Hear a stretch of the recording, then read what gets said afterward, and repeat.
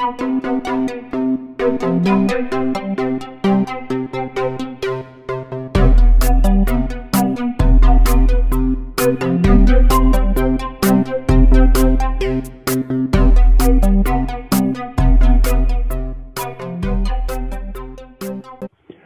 welcome to the third episode of Silver Lining for Learning. We're really happy that you've chosen to join us. I'm Chris Dede. I teach technology, leadership, and policy at Harvard University, and I'm one of the co-founders of this initiative, but it's all bottom up. It's all just individuals who are trying to work together and make a difference. I'm very excited that today's episode is about China. You can't really see it easily on the video, but I'm wearing a tie that I bought at a silk factory in Shanghai on a trip. And I've found China a continuing source of inspiration in terms of their ability to do things at scale. So I think that's an exciting part of tonight's program. My two co-hosts are Yong and Scott. So would each of you like to briefly introduce yourselves?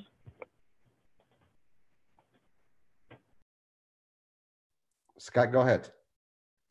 Okay. Hi, Scott McLeod, Associate Professor of Educational Leadership at University of Colorado, Denver. I'm Yong Zhao. I'm from the University of Kansas. Great. So just a little bit about the format of each episode. Our goal is to inspire those of you who are here and then later those of you who are watching. We all want to help each other reimagine teaching and learning to get beyond the traditional models that we almost can't see because we're so used to them, and to provide hope in a time of crisis. It's a special time, and our episodes are built around how we respond in this special time. We don't want to do the traditional conference things of death by PowerPoint and panels and long talks. Rather, we're looking to establish a kind of informal and conversational dialogue. And we invite our guests to engage in personal reflections, not just to present, sort of research-based evidence. We are not advocating for any single solution. I don't think there is a single solution, but we are looking for pieces of the puzzle. So for example, the fact that China is so good at taking things to scale and reaching tens of millions of students is an important piece of the puzzle. And you'll hear other pieces of the puzzle from our guests tonight. And finally, we're a bottom-up community. We don't have a sponsor. We don't have a funder. We don't have an organization. We're just all working together to try to build a community that can take advantage of the great opportunity that we have at this time of a tremendous human tragedy. But it has a silver lining, and that's what we're about. So our episode today is about delivering education when schools are closed, lessons from China. Shuangye Chen, who is a professor at East China Normal University, is going to provide some big picture observations at the national level in China to give us all some background on that. Spencer Fowler, who's Chief Executive Officer and Superintendent of the affiliated high school of Peking's University Dalton Academy, will talk to us not only about the challenges of running a school at a time like this, but the challenges of running a school across distance, since he is currently in Toronto. And Mina Dunstan, who's principal of the Quarry Bay Primary School in Hong Kong, will again talk about how we particularly help young children and the role of educational leadership in accomplishing that. So with that, I'm going to toss the baton to Shuangye to present some information and ideas about what's happening large scale in China. Yeah, thank you, Chris. Yes, good morning from me. Yeah, to all the audience, actually, it's your afternoon. And I'm sharing some of my observations of this COVID-19 educational response from China. Actually, now China is the first country went out of this kind of pandemic quarantine, this kind of the whole society quarantine. But at the same time, from the educational side, we have also gone through from the closing school to reopening the school. So half of the country's high school have already been reopened, and more in a row. And it soon we'll see this kind of the routine schooling will be resumed soon. And I'm sharing this as first, just as Chris told us, shared, that's about this scale.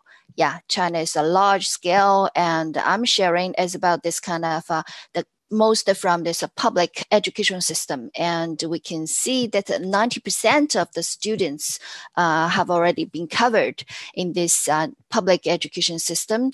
And we have to say this emergency response from China that is covered over 200 million students and 10 million teachers from K1 to K12, college, vocational schools, even kindergartens. So we see this is kind of wider population and a diversified population, and also the school types are covered in this kind of emergency response. And one more thing I need to remind is that as what I talked about, the teachers, they are associated with this public education system. So their pay are undisrupted during the COVID-19, and they are highly resourceful and very committed. This is what I have already observed. And briefly, I will just summarize this kind of emergency solution as kind of spectrum, because China is very huge. And this spectrum of emergency solution actually has been developed through 3 or 4 weeks. Actually, just during our small talks before this show, this Mina shared about this. The first 3 or 4 weeks is chaotic, but however, it has already been very responsive. From the Ministry of Education, every week they will issue a responsive policy to adjust or accommodate this kind of new changes, because no one would know what will happen. And so I will briefly describe this kind of spectrum of emergency solution. The first is kind of a high-tech synchronous scheme. That is usually the teachers are using this kind of a new live streamed lectures with their students. At the same time, I have already observed this from this kind of online tutoring industry, from the market. They were more powerful to organize this kind of live streamed classes with, for example, tens or thousands students are covered at the same time. So it will need a very powerful brand. This is the internet to support it. And then this is a low-tech asynchronous scheme. Usually they will use this kind of pre-recorded lectures. They will show on TV. So this is kind of organized, like the local government, like in Shanghai, in Beijing, in Guangzhou, they use this kind of scheme. But at the same time, they will ask teachers to do this kind of very short time live streamed interaction with students. And later on, I can show about this kind of Shanghai model. And or they can just use voice technology. They don't have to do all the live stream, and you can message them. And the third solution is about no tech. For example, they will deliver all the printed textbooks to students, and they don't have to get online all the time. And the Ministry of Education emphasized from time to time that you don't need to require or ask teachers to do this kind of live stream lectures. You have various ways to use this long period of time. And the fourth is about this mixed and combined solution. this is a scheme that is just like I mentioned, the Shanghai model. They will try to use half of their delivery just from this shared recorded lessons. This have been chaired by those master teacher, one master teacher for one course, shared by the whole city's students of the same grade. But at the same time, their own class teacher are required to do this kind of interaction. Yeah, so they will have this mixed. And the last one is about the personalized solution in case they don't have any because of this kind of internet accessibility or other family issues. For example, for doctors, if they were sent to Wuhan and then they will have this kind of personalized solution, they will send a class teacher or volunteer tutor to help them. So this is the general picture. Thank you, Chris. That's very helpful. And what I'm hearing is a tremendous amount of diversity here, that it's not one uniform model. China's a huge country. Regions are very different from one another. Families are very different from one another. And so you have a bottom-up kind of diversity of models that I think is really exciting, and that it sounds like there's something that could inform almost any viewer of this, no matter what the population of students is that they were looking at. Mm-hmm. So, Spencer, can you talk a bit about the kinds of challenges the distance provides when you're doing leadership, and whatever else you want to add in terms of how you manage educators across distance as well as students across distance? Thank you. No, it's my pleasure to be a part of this conversation. It's been challenging, but also exciting because the programs that I'm a part of and support are so unique and diverse, and in the sense that we don't use any boxed or boxed curriculum or any teaching to any standardized exams. So then how do you maintain and nurture that when it's so bespoke and organic, depending on the teacher and their students? And initially when things were breaking in China and we had people away for Chinese New Year, we didn't want to fall in that rabbit hole where do we now implement these structures where it was going to be a standardized system for then all the teachers to follow. And we had those conversations. I'd say that the reason we're doing so well, I would argue, is because of the culture and the community that we've nurtured and people contribute to, because people have that freedom and autonomy to then decide what they're going to teach and when they're going to teach, how they're going to teach, what could be complemented, added to it, or connected there outside of the school. I think that we found ourselves in a really good spot. So the initial pushback from the faculty, the department chairs and their teachers were, no, you need to entrust and allow us to run our departments, to work with our students, to make sure that we do have a system in place that's going to support the kind of teaching and learning that they want. And so we use ClassIn, and there are certain platforms that we use, but then the teachers are allowed to add to that, and they're allowed to step outside of that. So there were some general agreements that, as opposed to having all of our classes being synchronous or asynchronous, the blend or the marriage of the two. So the faculty are meeting with their students for one synchronous class, and the other two would be asynchronous, but then the faculty also have office hours. And so there's ample time to then continue the dialogue and look at how can we connect the dots here with the knowledge and skills that we're looking for our students to understand or to master. What outside people under projects could they continue to then work with? So this has been really exciting and I think transformational for our community, because in the past we've had people working with different professors, including Harvard, to run these joint classes where then they're working with these outside expertise, but now to have classes that are fully online. So it's really pushed some people, in particular those coming from academia, to then learn and understand how to use this platform and how to use it well, when some of these academics that work in our program would argue that, the face-to-face is the most important. But people are adjusting and they're evolving. And now we have people, I would argue faculty and even students, that have really risen to this challenge.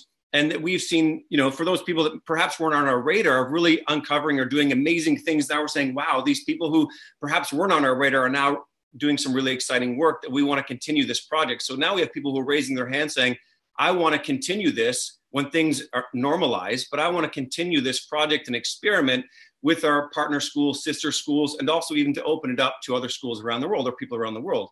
we also have a refugee scholarship where we've been bringing in someone from Syria to our campus annually. But now we're saying, you know, we have this one person, there's a great expense that comes with that. But now what if we just open this up? We could scale this up even that much more. I think you're making some really good points, Spencer. And one of the things I'm hearing that I think all of us who founded this believe is that online learning is not somehow inferior to face-to-face learning. It's different than face-to-face learning.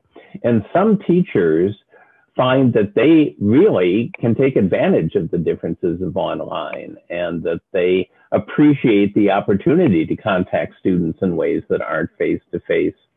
But one of our viewers, Mark, asks, given the responsibility that teachers had and the fact that at least some of them weren't really familiar with the medium, were there special kinds of professional development or capacity building that you tried to provide for them?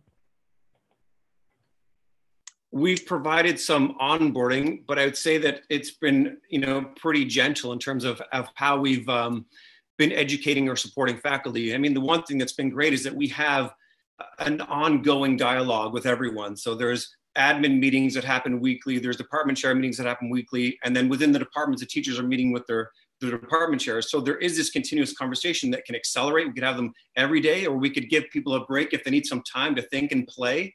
So yes, we've looked at what kind of platforms that we're encouraging and suggesting that people use, and it allows us to then record and to keep track of the types of things that people are doing. And there has been PD, but it's mainly been coming from the department chairs and then their faculty members.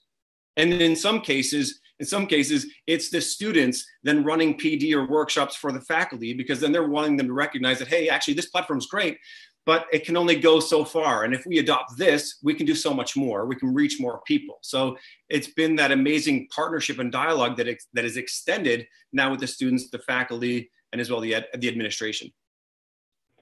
That's really exciting. So Mina, I know that many educators in the US are concerned when you start talking about online learning for young children. And some of the models also that are more asynchronous and low tech may pose challenges for young children unless their parents are really involved. But we also see sort of anguished posts from parents saying, I'm trying to do my job at home, and I'm also trying to be the teacher for 3 younger children. Help, you know, what am I going to do? So we'd love to hear your thoughts about this and how you handle it in your own situation. Yeah, thank you, Chris. And thank you, everyone. It's great to be talking and actually hearing some affirmations that we're going through similar things in our context. I think that certainly parental support and the relationship that you have as a school community with your parent body is absolutely critical at a time like this. And there is a need for home and school partnerships to be really genuine and authentic at a time like this. We have had to support our parents, I guess, through coming to the realization that this type of pedagogy is something that really is completely different to what perhaps the children would have on a day-to-day basis if they're in the building with us. And I think that our teaching staff have been quite inspirational actually in the way that they have been able to guide the parents and support the parents to understand that it is doable and certainly achievable for young children. I think that very early on we recognised and were quite open with our thinking together that this pedagogy is different and it's going to need to look different, because if this is going to be accessible for a young child at home, we've got to deliver it and package it in a way that you know, that the children can make sense of it. And one of the key things that I would really encourage communities to do when they're starting to establish this type of approach would be to actually engage the parents in it. So we did a lot of surveying very, very early. So, you know, every week we were checking back to parents. We've tried this platform and rolling this out in this particular way. Give us some feedback. And we were very much calibrating what we were doing based on what was coming in from parents. So I think at the start it was quite iterative, really, in that it was changing quite rapidly, and it was changing not because we thought we should be tinkering with it, but we were changing it based on what parents were saying to us. And the one key message that came out of those early days with parents was, it's not the what. We can see what we need to do. It's the how. How do I do this with my child? So what we would do is really think very carefully about the engagements that we were setting and really break down the instruction, if it's an instructional type task, or break down the visuals, or if it needed some kind of teacher instructional video to go with it, or jumping online and doing some lead-in video conferencing to scaffold it with the parents. That's what we were doing. So my big tip would be that school communities need to speak with their parents and get the feedback and then shape it with them. And the parents, so we've just finished 9 weeks of it on Friday. And I had so many parents in touch with me on Friday during the working hours, just saying what we've done and how it's going is amazing. And they're really quite pleased. And we've got children as young as 5 who are involved in their online tasking through our Google Sites that we've set up, and in video conferencing as a whole class, small groups, even smaller groups. And it's working because I think we've taken it slowly. We've asked people for their input along the way. We've reflected on what that might mean. And we very much thought about— You put the school into the home. Yeah. We very much thought about the how, not necessarily the what. And I think that that's supported parents. Yeah, because it's not possible to make every home into a classroom, and probably not a good idea. What we need to ask ourselves is, given the situation, what are the powerful kinds of learning that can take place? Mm-hmm. And the other thing that I heard from you that I think, again, is something we've talked about as co-organizers, is that education is becoming one in which every stakeholder feels that they have some ownership. The students are feeling some ownership because they're able to teach things to the teachers. The parents are feeling some ownership because they're not just getting orders from the school district. This is what we want you to do at home. And I think that that's going to be a very healthy thing in terms of the continuation of education, even past the crisis. Yeah. So I want to invite Yong and Scott, if either of you has a question or an issue that you'd like to pose. Well, I was going to add the reason we invited 3 guests, as probably you know, they represent different sectors. I would like to, I think there's a question from a Tran from Vietnam, talk about the differences, because Mina School and Spencer School, they serve relatively, I think, well-to-do parents in different places. Shuangye was talking from a government perspective and rural areas. I would really like, Shuangye, can you show us some of the tough situations that people go through, and let's see if that can help us think about more innovative ways of doing this. Shuangye, you're muted, sorry. Yes, yeah. Okay, I will show you some pictures I collected during this period. Yeah, this is the first day. Yeah, you will see this is a very fancy and a well-equipped system for teacher. For some teachers, actually, they were just look like a kind of online and anchor and very popular. But however, for most teachers, actually, this is the very first time in their life. So they were usually joking themselves as a very poorly, this poor online anchor. Yeah. And they have to improvise all kinds of equipment and this system to do this live stream. And for example, they were just use this kind of a self-made system. And then we have this, okay. Even just they will use the glass window or glass door of their washroom use as kind of whiteboard, because they are not prepared. They were not prepared to do this kind of a home-based teaching. Yeah, so, yeah, others are just showing this students.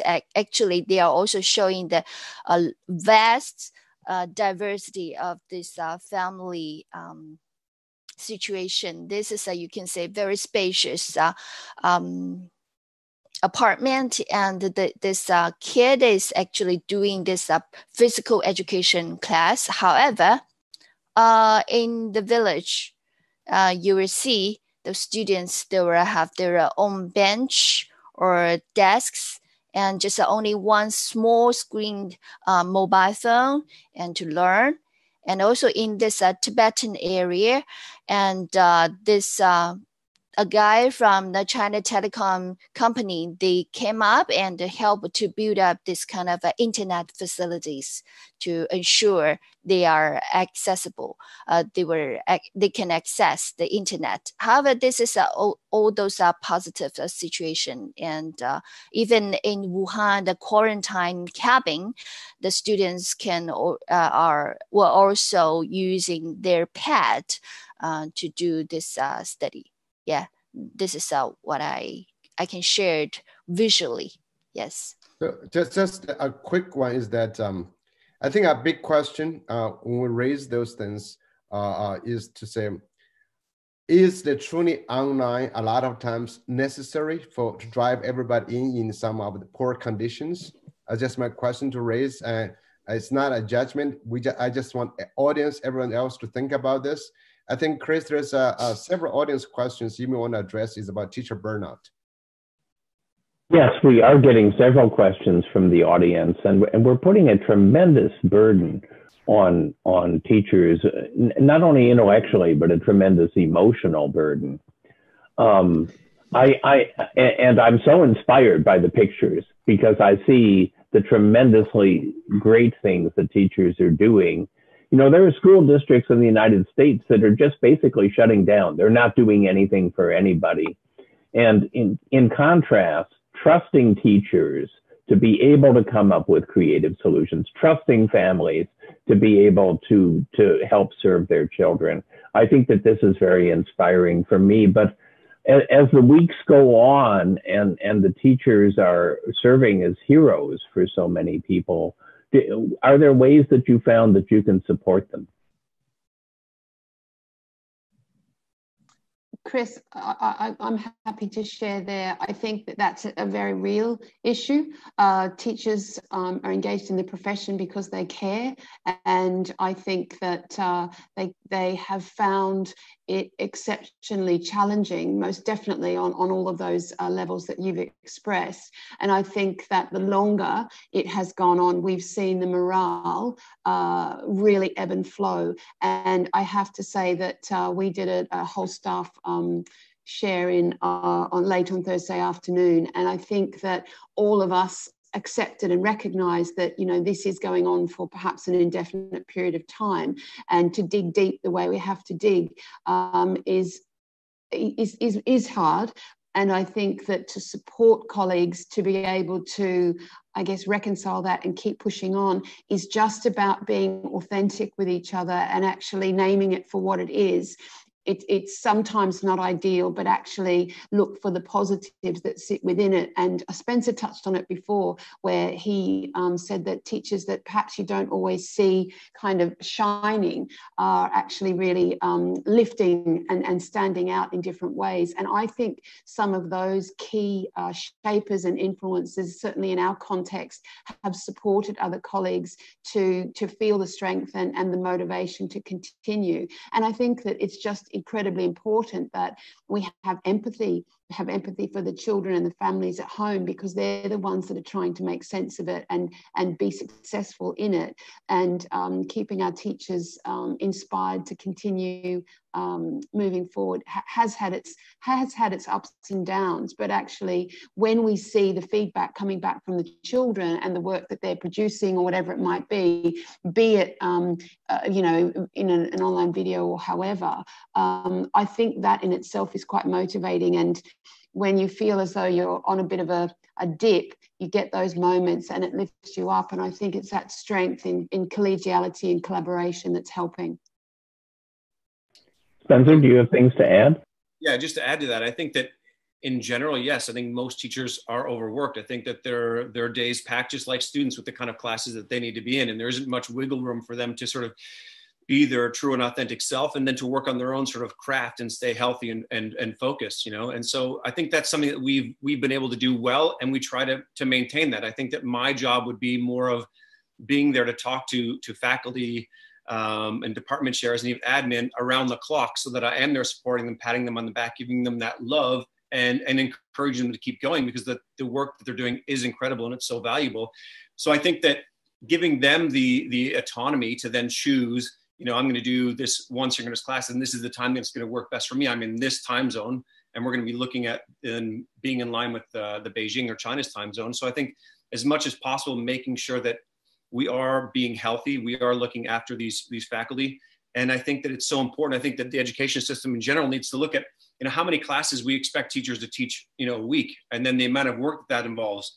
You know, and I think that prevents the teachers from being an English teacher and being a writer, you know, your art teacher from making art, your business teacher from running their own businesses. I think that these are the things that we need to cultivate more of that. But we fill their days, and we have teachers teaching things that they're not even passionate about. So I think these are all these mistakes. So I think in this world, or in this platform now, I hope that people realize that they need that time to stay healthy, to stay zen, and to be creative. And that we need to be there as senior leaders in the school to make sure that we're there to support them. We're there to encourage them to continue taking risks with their learning and their projects, et cetera.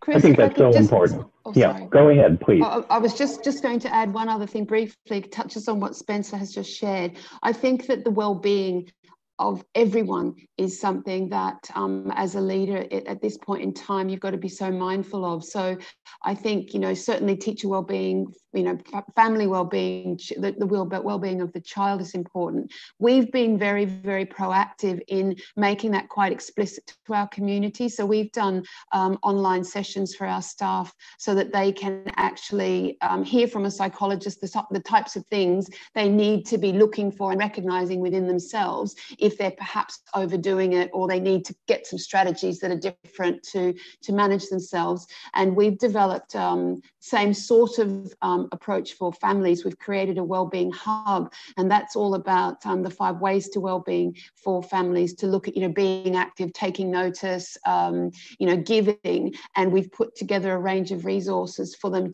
to be able to access at home. So you're sort of moving beyond your daily academic diet, so to speak, and looking much broader at what it can look like. And through that, I think what we're seeing is incredible agency from teachers and students. And I think that is really exciting, the level of agency, and then with that comes then trust and empowerment for all of those different stakeholders is really heartening, and that makes us inspired to keep going.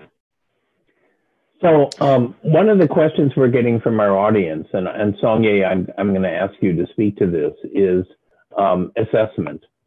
Now, we know that a lot of school systems and nations are setting aside some of the standard high-stakes summative assessments, which makes a great deal of sense.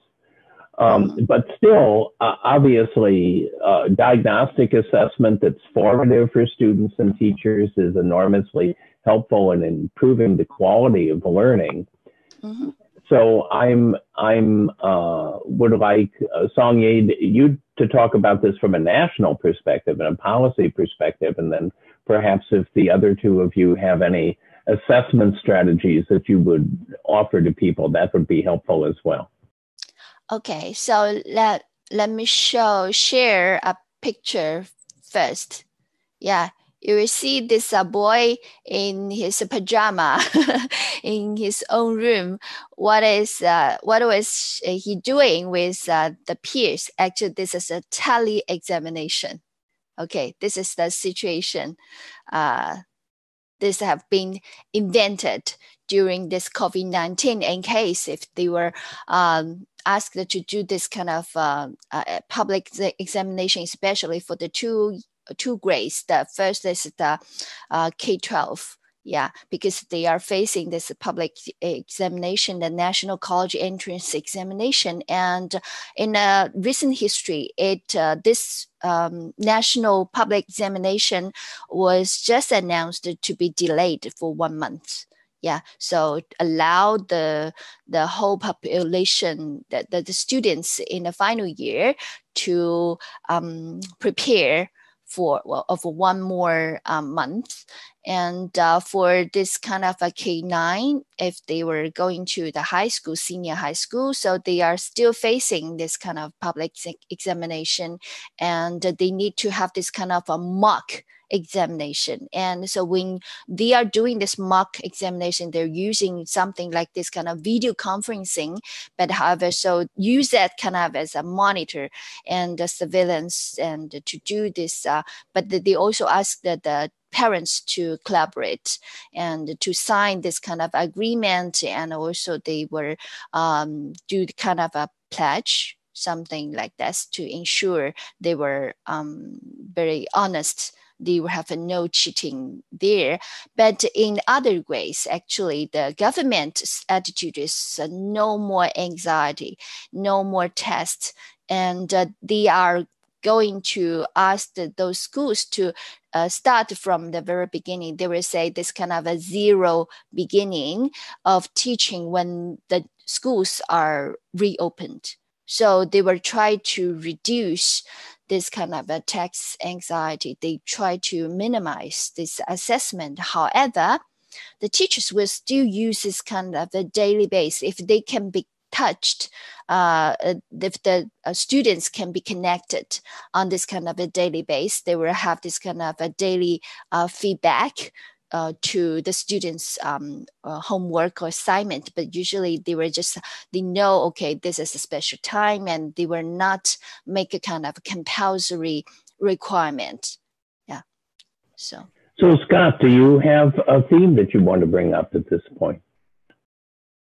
Yeah, kind of spinning off of this, some thoughts that are running through my head, and we're hearing it a lot in our viewers as well, is there seems to be a qualitative difference between sort of what Spencer and Mina are talking about and the kind of pictures that Shuangye is sharing with us.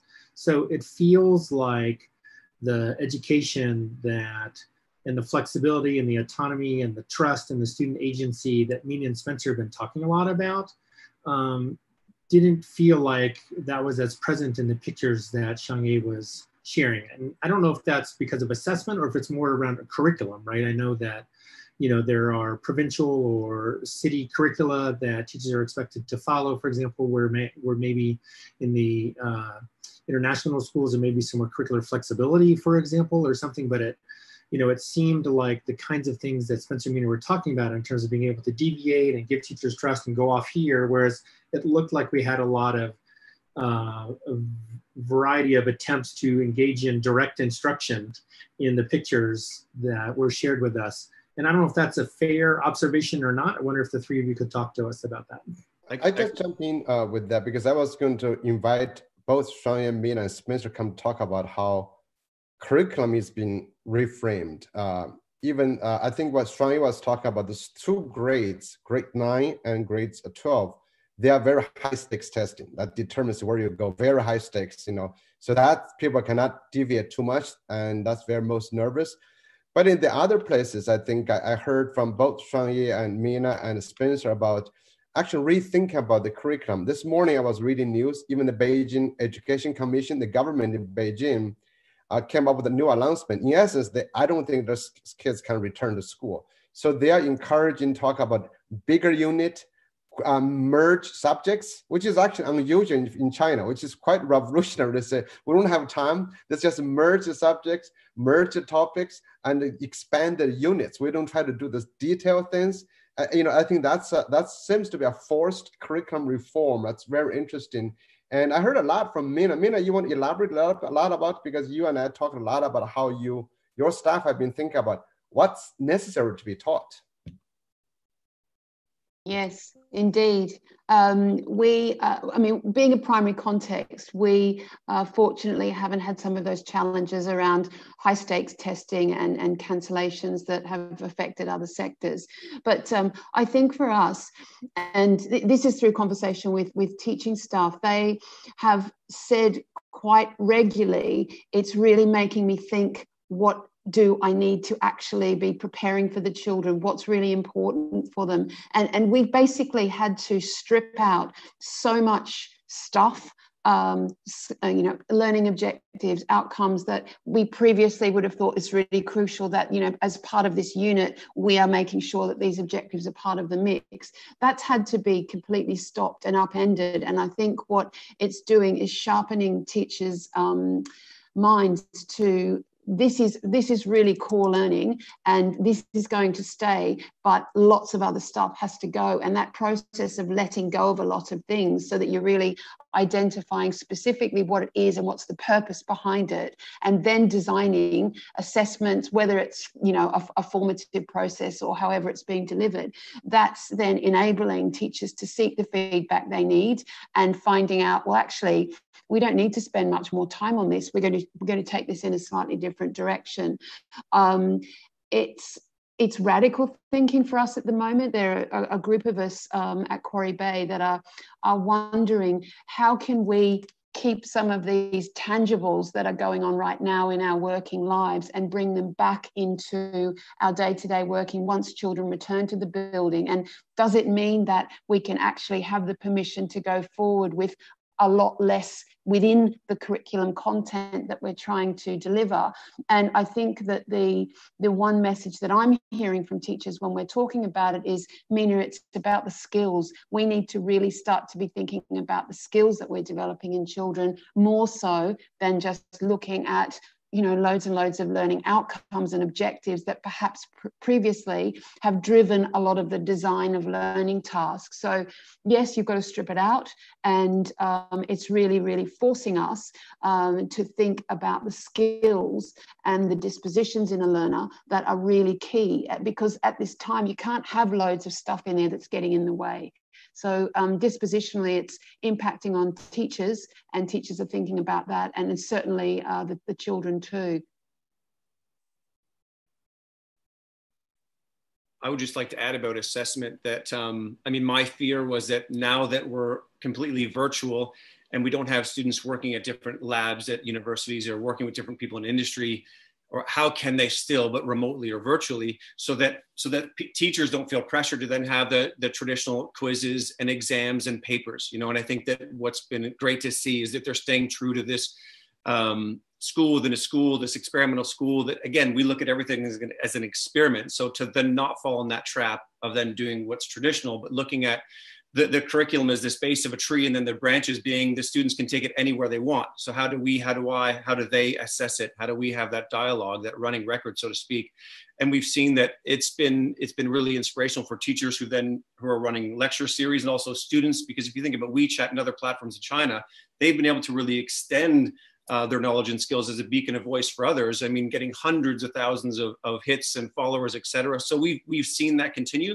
But I think that, my job or your job or others, when we're not teaching a standardized curriculum and we're not teaching to the SAT or ACT, then we need to remind folks who might be a little more conservative than their peers that there's a time for quizzes and exams, et cetera. But why don't we continue to try and push the envelope of teaching and learning and how we could assess the students and their capabilities, et cetera. So one thing that's coming out is we've heard about a lot of exciting things that are happening that weren't happening before. We talk a lot about what the crisis has taken away, but the crisis has also given us some things. And many of our participants have asked, what do you think is going to happen when the crisis recedes and everybody goes back to school? Without worrying about a timetable, do you think it's going to revert to just the way it was before? Or do you think that some of the things that each of you has discussed might become part of the new normal in terms of what happens in school?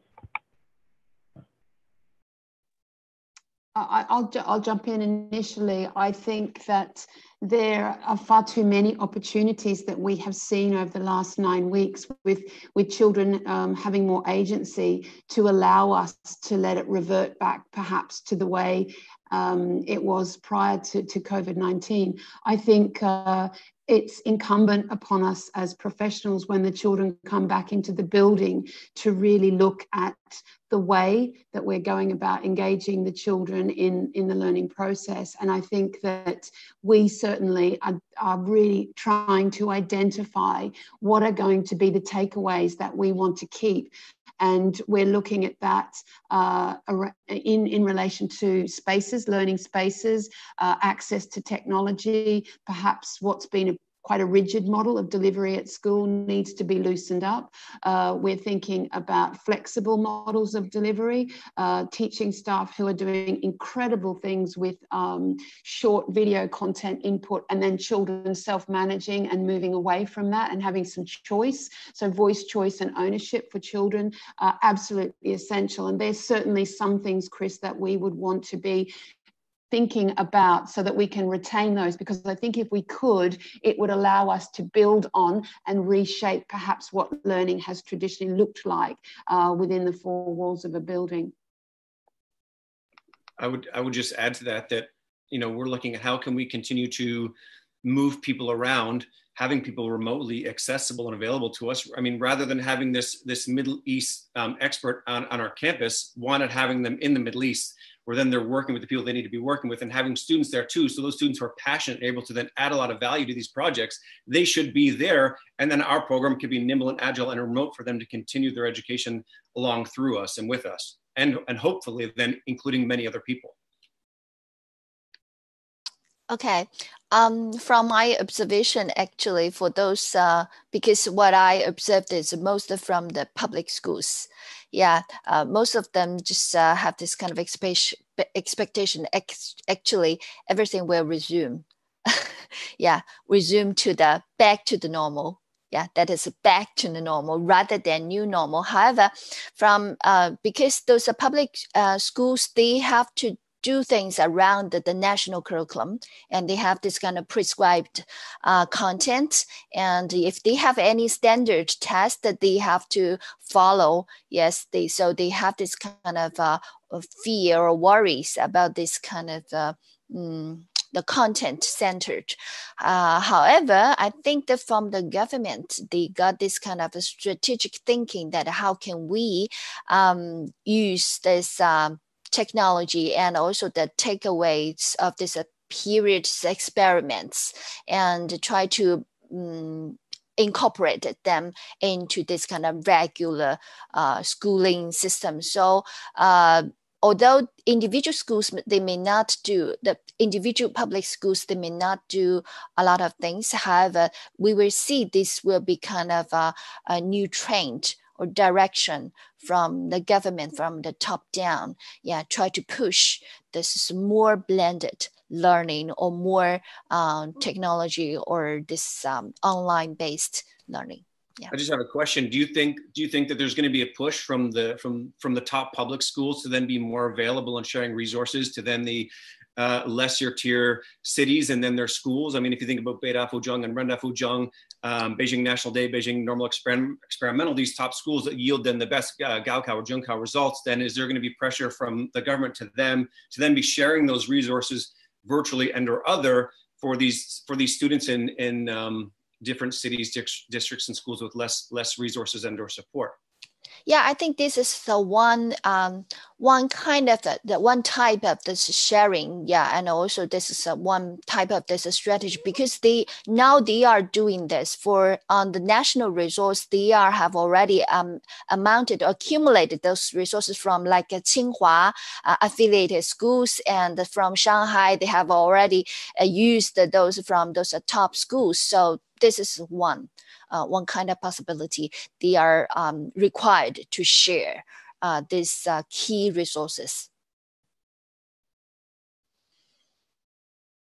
Yong, do you have another point you want to make? Yeah, I was just going to raise another point, but before that, I just want to quickly say this. I think you probably see, I think Scott has observed in the chat room about the different reactions as a large government system. and how do you react to this, and how this might change versus independent, more versatile school systems. But I think a good point what Shuangye was raising is that what is considered normal education, return to normal, which is kind of interesting. I just wrote a blog about that. We cannot think online as a lesser cousin of normal, so that's abnormal. But it's interesting, the challenge. I just want to raise one new direction, and you may or may not answer this, but for other people to think about this, from what Chris was talking about, online is different. Well, we are going to rethink about paring down the traditional curriculum. It helps us to challenge the traditional practices and thinking about curriculum and pedagogy of teaching.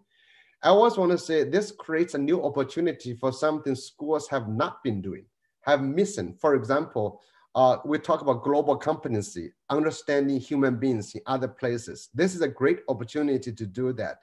Developing digital competency, learning how to socialize online, how to self-regulate online, that has not been on the high end of this. And more, like Mina talking, more autonomy, more entrepreneurial thinking, more manage of your own learning. We did not have time to do all of those. I think this presents an opportunity to do that. And our final point is that we kept talking about family school connection. This is the time actually schools and family have to be connected and collaborating. And that's another place where we can explore different possibilities. And but I would get you back to our host, Chris, to determine if you want to pursue those questions. But I want to raise that for all our audience to think about new potentials, new possibilities, beside what we want to get rid of, but also what we can add to this whole new mix. No, I'm happy for any of our guests to talk about any piece of that big, interesting set of questions. Yes, I just want to share one a school case that is using this historical pandemic, this period as a teachable moment. Actually, from the principal and to their teachers, they have invented this kind of a school-based issue-based inquiry project week, because usually they got this kind of project week just for 1 week. They will have this kind of annual theme. However, I suggest them, okay, see, why don't we use this kind of as a kind of a natural inquiry and for the students to do that. Then, so within 1 week, they designed a kind of a guiding framework for the different grades in primary. So for the primary one, they were dealing with how a human with animals. And later on, all been setting up or contextualized in this COVID-19. And in the 2 weeks, the whole school is just doing this kind of issue-based inquiry as a class-based, and then the group-based, and then they have the final project. So in this type of new school-based curriculum, and they just combined their regular school routine to do this project. However, and also include this as a new issues, and the students and the parents, they were very happy to join, and also for teachers, they felt very excited. So I think there are real cases they can do it if they would like to make it as a teachable moment and use it as a kind of potential for new type of learning or kind of other higher ends. Yeah. I would just want to add that I think that we need to all wake up and see this as an opportunity that all the students and the faculty have to extend the knowledge and skills, the curriculum, to then outside projects that are going to be meaningful and change and better the world. We can no longer be thinking about how do we assess the students, again, through these quizzes and exams, where then we have these, this numerical data that we're going to then share with the universities, and all the students look the same, and the only thing to distinguish or differentiate them is going to be then that number, that figure. All these students are taking the exact same classes as their peers. I think we need to stop and wake up and think, how can this individual be their true and authentic self, where they can play to their strengths, follow their passions and interests, where then because they like design and art and math, then they're working with architects, but they're focused on projects that are going to be beneficial, perhaps working with the influx of people who are then migrant workers, so that there's a livable space there where there's good lighting and there's clean water and there's air circulation. I think that we need to wake up and break down the walls of the school. And during that school day, why are they even in our school? Why aren't they working with different people on different projects? And then they could be accessing their teaching and learning, their faculty remotely or in the face-to-face through office hours. I think that hopefully it doesn't go back to the normal. I think that we should look at this and be like, okay, we can do something different. We can do things more meaningful. And if we empower our students and we empower our faculty, they can change the world. I've seen it. I was ready to leave education till I stumbled on this school. And now I've woken up, you know what I mean? It's almost like a religious thing that you see that what students and faculty are capable if you empower them and you entrust them and you don't inundate them. So one point that I want to make sure that we bring up, many of the comments in the chat are about what happens to the most marginalized of students, poor students, students from rural areas, students from marginalized groups, students with special needs. And those are very important questions. But I also think that it's very important that we not approach this from a deficit perspective, which I see a lot of in the United States.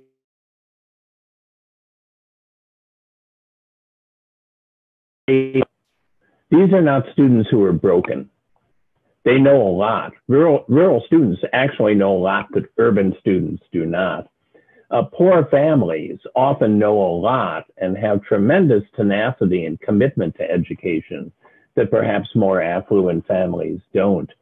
And I want to make sure that the empowerment that we talk about, where we're empowering parents and we're empowering students and we're empowering all the stakeholders to get together and reinvent what's going on in education, that needs to be empowerment that marginalized people have the same voice and the same sense of a lot to contribute as everybody else.